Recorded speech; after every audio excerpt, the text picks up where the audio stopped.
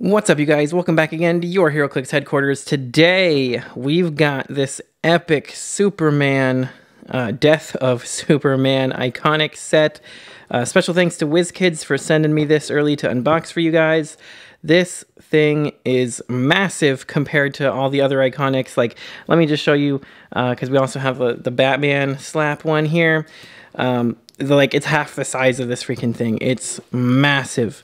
But yeah, so taking a look at the back of this, got the epic like comic panel basically of them punching each other. So cool. And yeah, you can see on the side here the figures and just the freaking, you know, the art here, like the comic cover just looks so epic. And man, I can't wait to crack this thing open. So let's take a look here. This looks so great, you guys. There's like 8 figures in this set, so this is the biggest Iconix release we've had so far. And without further ado, let's cut it open and take a look. All right, so sliding this out here, we've got all of the figures and cards. So let's I'm gonna quickly pop out the figures so we can take a closer look at them. All right, so I pulled them all out here. They look amazing, as you can see. So I think we'll just pop open these cards and we'll take a look at them one by one. If you haven't already seen what these guys can do, this is such an amazing set. So we'll just go ahead and start with Supergirl then. So as usual with these Iconix sets, the sculpts are top-notch. But the Supergirl here has the Superman team ability as well as the team player team ability. She has the Team Luthor trait, which gives her outwit. When Supergirl uses the team player team ability, if a friendly character with the Superman ally team ability has been KO'd this game, she may instead choose a copyable or uncopyable team ability that an opposing character can use. So she can copy even like Power Cosmic or Mystics or something that an opposing character has, which is pretty great. 75 or 50 points, pretty solid at either one of those. I don't know, kind of a short dial for 50, I'd say, but she does have some more tricks here. When Supergirl is KO'd, choose a friendly character. This game, the chosen character has Flight, Superman ally team ability, and can use Shape Change. And then Matrix, free. Choose one to use until your next turn. If Supergirl is 75 points, choose 2 instead. Energy Shield Deflection, Super Senses, and Telekinesis. So, some good options there. She can... if you're playing her at the full 75, you got ESD, Super Senses, Invuln, Shape Change. I think that's all pretty good, you know, defensive-wise. Or you could pick TK if you really needed to move somebody else around. But, you know, charge Super Strength to pick up those objects. Not bad. Gets a little stealth and regen there at the end. I think if I'm going to play her, I think I would play her at 75, personally. All right, so next up, we're going to take a look here at Superman in the black suit. And he's got that classic mullet and everything. Classic black suit Superman. But taking a look at his card here, you got the Return of Superman, sideline active. When a friendly character that can use the Superman team ability is KO'd after resolutions. If Superman is on your sideline, give him a resurrection token and roll a d6, adding the number of resurrection tokens to the result. On a 6+, generate Superman from your sideline into the last square the friendly character occupied on his 50-point starting line. So taking a look here at his dial, you got 90 or 50. Pretty good long dial there for 90 points. 50 points, pretty solid. Wish he had some sidestep or something up there, though. Yeah, he's kind of weak, actually. Just some energy explosion, some, you know, enhancement. Then he hits, I believe that's a stop click there. If Superman is 90 points, stop. Impervious. When this power is first revealed, for the rest of the game, Superman has Flight and can't be healed above this click, even if this power is revealed by turning past it. Interesting. Oh yeah, so yeah, if he's 50 points, he can't be healed past it, even if he doesn't stop, basically. So unfortunately, he doesn't get to stop if he's 50. But, you know, only if he's 90. Kind of weird. I feel like they still could have given it to him for 50. But got giant size. Superman takes a maximum of 1 damage from opposing attacks, protected outwit and pulse wave. And that's on his special damage power for his Kryptonian battle mech that he only has at 90 points. Very cool. So he takes a max of 1 damage from opposing attacks. So they have to hit him at least 3 times. And then he gets kind of weaker here, but, you know, he takes another good hit and gets him to a stop click where he gets super strong, you know, with super strength, close combat expert, hypersonic, 19 defense. So I think playing him at 90, totally worthwhile. Throwing him on the sideline, too, is really good. Just to be able to bring him in when one of your other Superman team ability characters is KO'd. Let's see, next up we have Eradicator. And this is maybe one of the favorite sculpts here, because this dude, the cape, they really went all out on his cape. It's freaking epic. But yeah, very cool. So taking a look at his dial here. When Eradicator KOs an opposing characters modify attack -1 until your next turn. So really good if you get some KOs. Kind of weakens their whole team, makes it harder for them to hit him, which he's going to need because he's 120 points at full dial. Last Son of Krypton, Penetrating Psychic Blast. Improved targeting destroys blocking, but only if a friendly character with the Superman team ability has been KO'd this game. So, you know, this whole Death of Superman set really seems to hinge on a character with the Superman team ability being KO'd, which I have some pro tips for. I'll talk about that a little bit later, though. So yeah, you got Running Shot, 12 attack, with 4 damage, Precision Strike, 19 impervious. Pretty good stats there, not bad for 120. And let's see, he's got a special defense power, gives him super senses, regeneration as free, but only if Eradicator is in your starting area. So if you run back to your starting area, you can heal him up for free. Not too shabby. Pretty strong range attacker there. Let's see, next up here we've got Superboy with his smoking finger gun there. Nice. So yeah, he's got also the Superman and team abilities. Don't call me Superboy. When an opposing character targets Superboy with Outwit or Perplex, until your next turn, he can use Battle Fury and Close Combat Expert, Protected Outwit. So I did already hear somebody mention this should probably say until the end of your next turn. Otherwise, you know, neither of those powers really helps too much when you only have it until the, you know, beginning of your turn, basically, which is when it would go away, I'm pretty sure. It just says until your next turn. So it should probably say until the end of your next turn. But regardless, hopefully they'll kind of errata that or something, I don't know. But for 55 points, got a pretty solid dial there. 10 movement charge with flight is great. 11 attack super strength with 4 damage, great damage potential. And then on his special defense power, he's got energy shield deflection and invincible, which is really good. And then he actually has another trait here, Flurry. When Superboy knocks back 1 or more opposing characters, if a friendly character with Superman team ability has been KO'd this game, choose a character he knocked back, and he may immediately place himself in a square adjacent to them. So that's really cool. You could Flurry. I mean, traded Flurry is great when he already has, you know, 4 damage for 55 points. Pretty nuts. This dude's actually got some pretty crazy damage potential for 55 points. And, you know, you can knock somebody back with a super strength, maybe place him adjacent to them and hit him again, which is pretty cool. And I'm pretty sure this is supposed to, you know, last actually until the end of your turn. So getting Battle Fury and Close Combat Expert would be great. Ignoring Shape Change, you know, giving 12 attack, 5 damage would be pretty nuts for that. So yeah, pretty great for 55 points, I think, personally. Let's see, next up here, we've got the Cyborg Superman. Again, a great sculpt on this guy. They really did a good job with the cyborg parts and the cape and everything.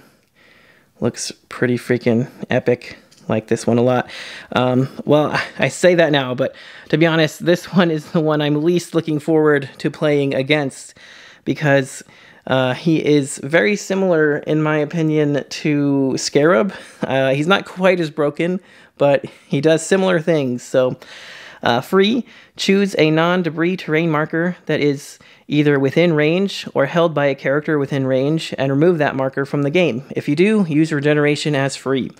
So that's great. He can just remove terrain markers and get some healing out of it. He's coming in at either 185, 75, or a measly 40 points. So we got that hypersonic pulse wave, which does not combo, unfortunately, but still 2 very powerful powers. 4 damage with prob is also great.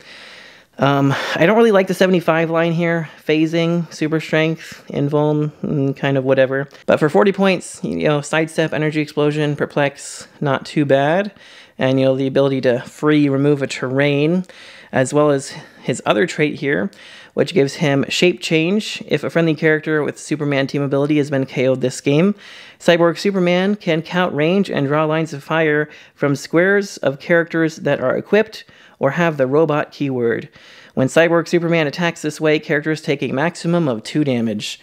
So there you go. Very similar effect to the dreaded Scarab chase that just rotated out of Modern Age as of me recording this literally a few days ago. But yeah, so it is possible to KO your own friendly character with the Superman team ability pretty quickly.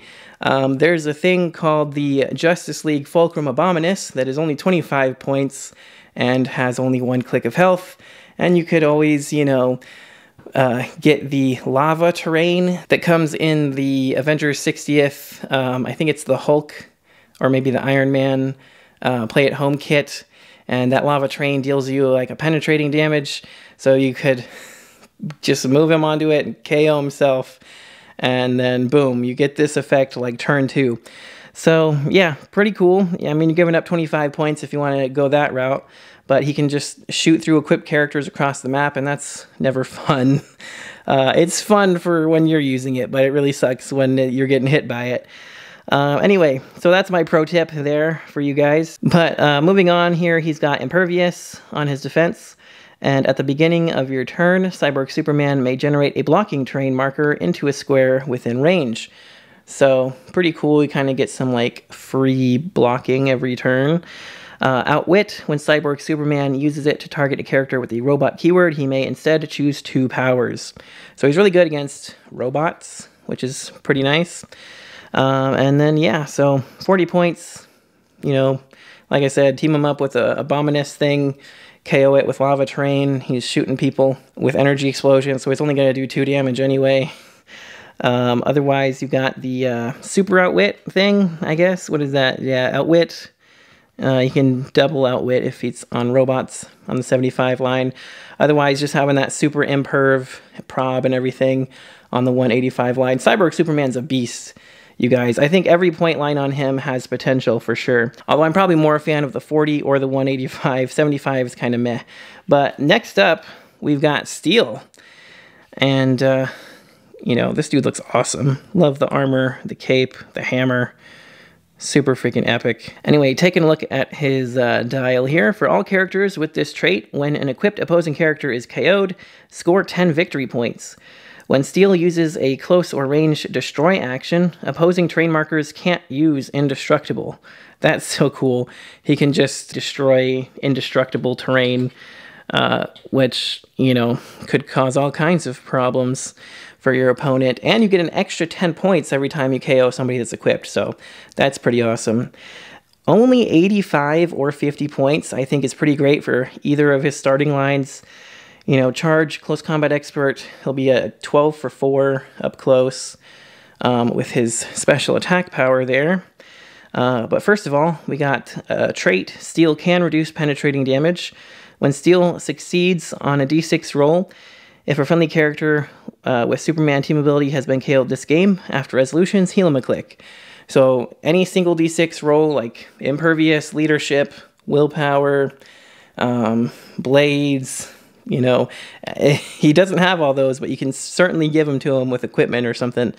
And then when Steel hits after resolutions, hit opposing characters, gain immobile until your next turn. Gotta love that.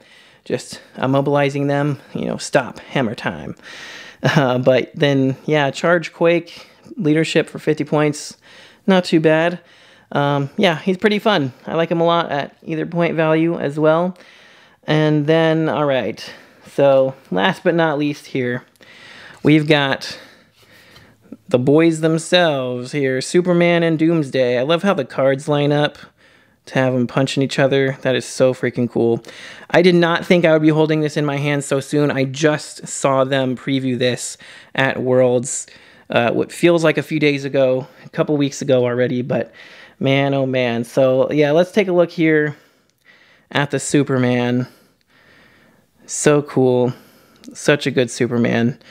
And this is maybe my favorite Superman now, which, you know, rightfully so. This was such an epic story. But first of all, living up to Superman's example, unique modifier.